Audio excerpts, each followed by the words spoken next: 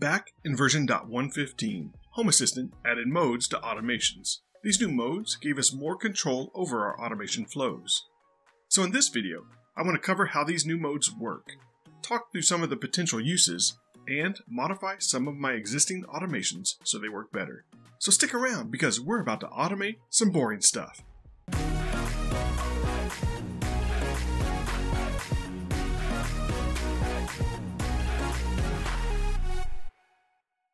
What's up everyone? Welcome to Slacker Labs. If this is your first time here, my name is Jeff, and here at Slacker Labs, we look for ways to automate the boring stuff using Home Assistant.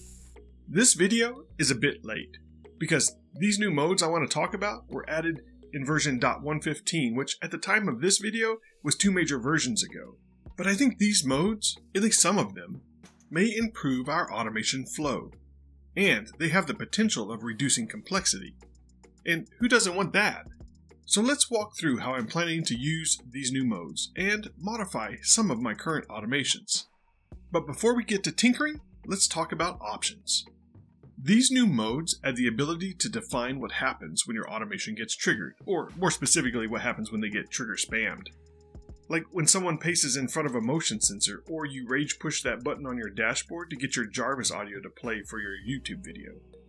You may not have paid much attention to these new modes when they came out because the use cases in which an automation is going to get trigger spammed is pretty limited.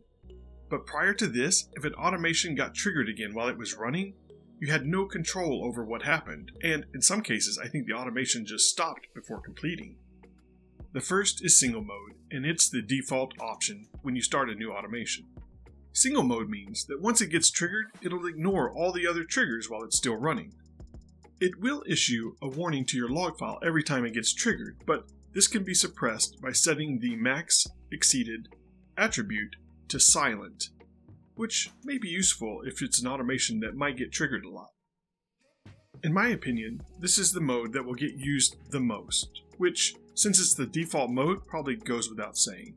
One of the benefits of single mode is it allows you to put in a cooldown for your automations, which is perfect when your kid decides to feed the birds by pouring birdseed on the front porch under the camera that triggers an audible notification every time it senses motion. Prior to having the single mode, I used an input boolean that I would turn on when an automation fired, and then I would add a delay to the end of the automation that would turn that input boolean off, and then I would add a condition to that automation that if the input boolean was on, that it shouldn't continue with the automation. This is much simpler. To save the sanity of the people in this house, we can add a cooldown to my audible notification that there's motion at the front door. Now, this automation typically lives in my security.yaml or my security package, but since you can't edit that via the UI, I moved this automation over to the automations.yaml so I could edit it in the UI and walk you through it. In this automation for motion at the front door, we will leave the mode single. This triggers when there's motion from the Arlo camera, and I get this using a HACS or Home Assistant Community Store add-on that improves the Arlo integration. As with all my audible notifications, we make sure that the audible notifications are allowed. And for this one, we make sure that the front door isn't open so that we don't announce it just because we're walking outside. Since I'm using random announcements, this action had to be as YAML, which you could edit from here. If you didn't know, at any time you add one of these elements, you could choose to edit it as YAML. This saves you a trip to the configuration file if you want to get complex. But since we want to limit how many times this fires, we just add a delay as the last action and set it to 2 minutes. The next mode is restart. If you want your automation to stop and restart every time it gets triggered, this is the mode you will want to use. I think this mode might be best when you have something that needs to wait for a period of time before the automation completes. For example, I have an Accurite lightning sensor on my deck that enables Home Assistant to know when lightning is near. There's also a lightning sensor integration via the HACS or Home Assistant Community Store that you can add to your Home Assistant to get this same type of data. But I found that my lightning detection was more accurate without the cloud. In my weather package, you can find all my current weather sensors and automations. I'll put a link in the description to the package on GitHub for those that want to check it out. I plan on doing a video on how I've integrated all of my local weather sensors, but today I want to focus just on the lightning warning off automation.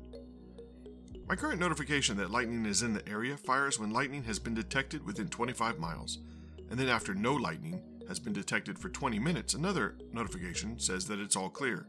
Previously, this was done using a lightning warning input boolean that was tied to a static delay.